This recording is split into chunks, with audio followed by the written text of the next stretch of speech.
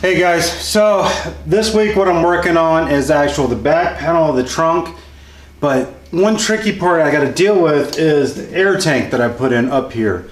Now it sits out past this flat area, so we've got to make a piece at first that curves around it and up to seal it off from the trunk. Then we can make the flat panel here. So it's going to be a little tricky, but we're going to figure it out. Bunch of templates, we'll get going on it. All right, let's get some poster board.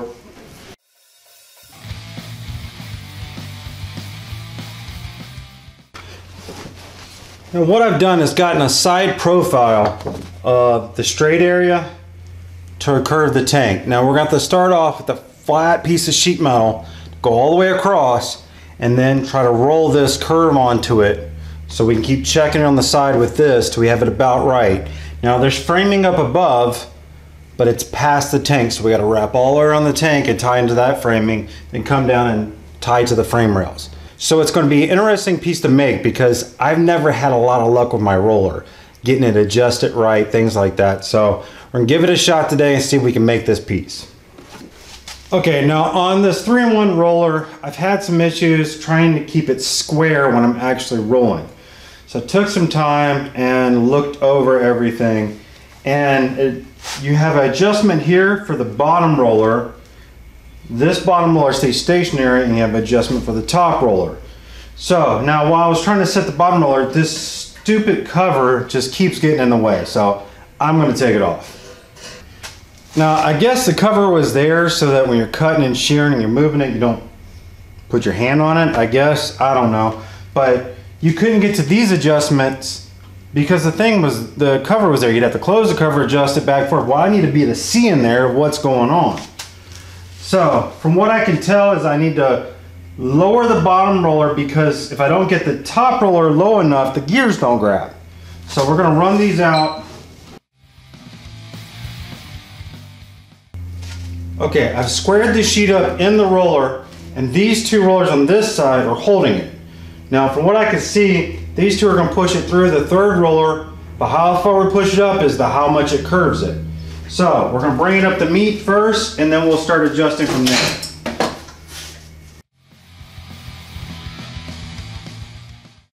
Now the bottom part of this has to be straight, so I've marked where I want to stop so I don't roll the whole thing through it.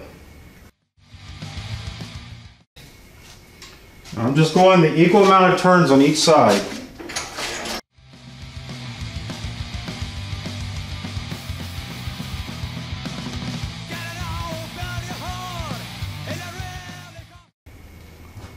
Alright, there you have it. We've got the right curve. Alright, not too shabby. Looks like it stayed somewhat square this time. So I think the main trick was measuring the adjustments on either side and keeping them exact so it didn't walk one way or the other. It's time consuming on this machine, but I think it's worth it in the long run to get a nice product. Okay, all I did is at the bottom, I folded a 90 on it and then sheared it off at 1 inch. So this is our piece. Now I know I have to make a second piece because I need it 33¼ and the width of my roller was only 28. So gonna have to make 2 pieces, seam it together. You're limited by your tools. So let's see how this one fits. That's how it's gonna look, nice and covered up, ready to go. So now I'm gonna pull measurements over here, and we're gonna go ahead and make the second piece, and then we'll put them together before we put them in. All right.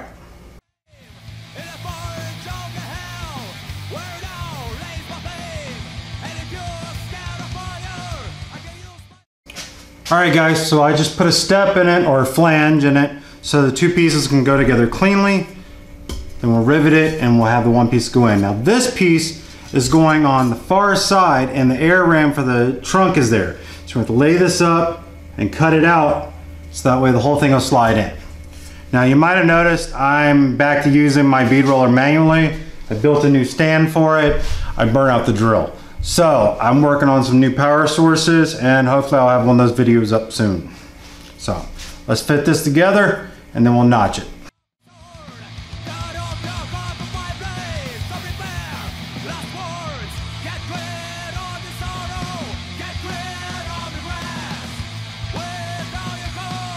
You're well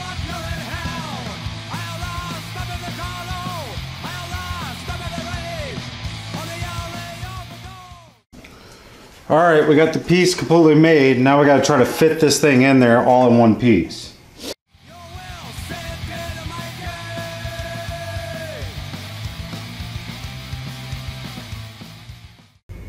All right, so I've cut out the panel for the back. Now, we know the tank is 9.5 inches tall, so I've laid out this design here to give it a little something. And by bead rolling it, I'm actually going to strengthen this panel too so it won't wobble.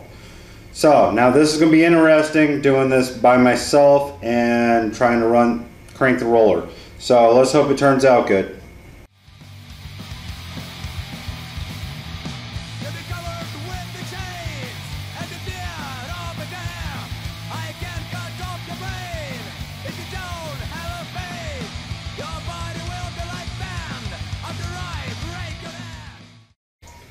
Alright guys, well I got it done.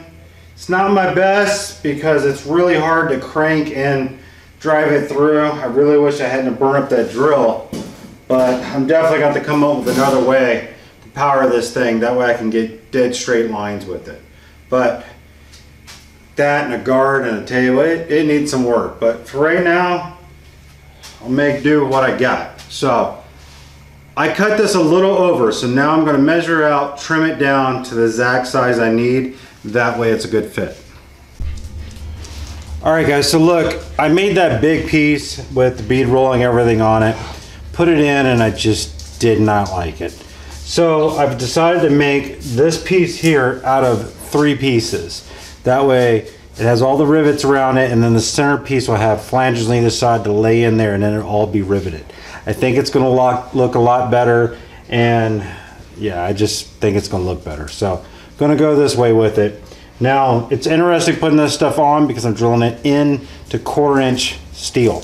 So I'm going to have to actually hand drill these.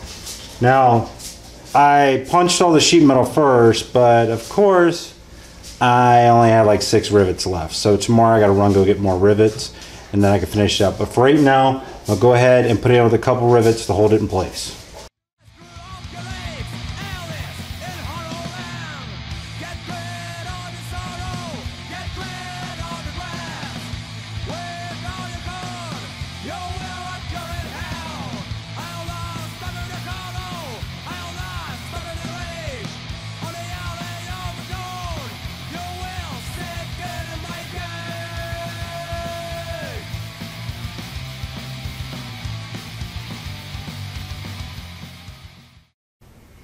Alright, so on the back of the trunk we have this divot here that I put in for when the tailgate folds, okay?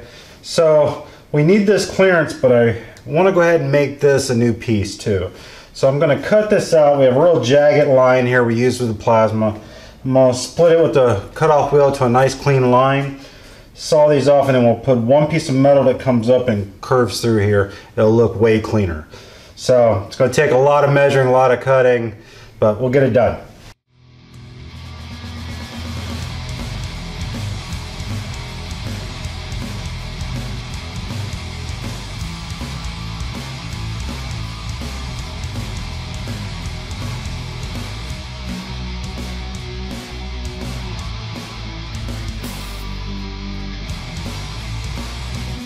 Another night in a cell, another sign on the wall, and I'd happy to talk, but there's no one to call.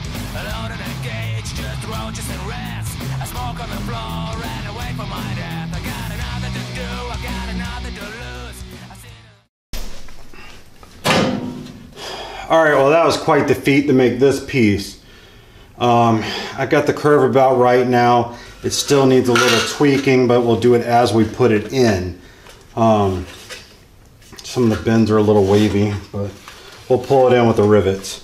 So, alright, here goes. We'll get this in here and get it riveted down.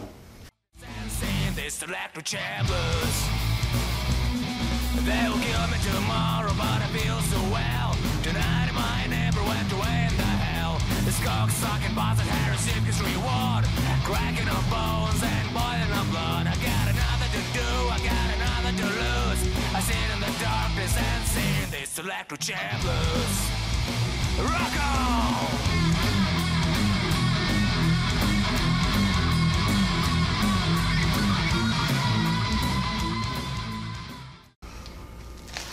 All right, guys. Well, we got 3 major areas done this week. Now I know I've got to put the little pieces on the edge of the curb, and I want to make a cover that goes over the hinges on the trunk. So we probably got those 2 things, and then the inside of the trunk lids to clean up, and then should be moving on from the trunk. I know we've been doing a lot of it, but hey, I want to make it right. So anyway, guys, well, hope you enjoyed the video. You got something out of it. If you noticed this week, I was using this blue 4.5 inch grinder from Harbor Freight. It was on sale for 14 bucks, so I figured I'd give it a shot, just as a spare. I left my good ones over at my buddy's when I was doing some fab work for him. I gotta go pick them up. So, but in a pinch, it works. I got through this job with it. I don't know how long it'll last, but for 14 bucks, oh well. But anyway, guys, do me a favor, like and subscribe. You want to see some other videos over here, and there's probably a link to Patreon down here if you want to see some extras. Alright, guys, have a great week. See you next week.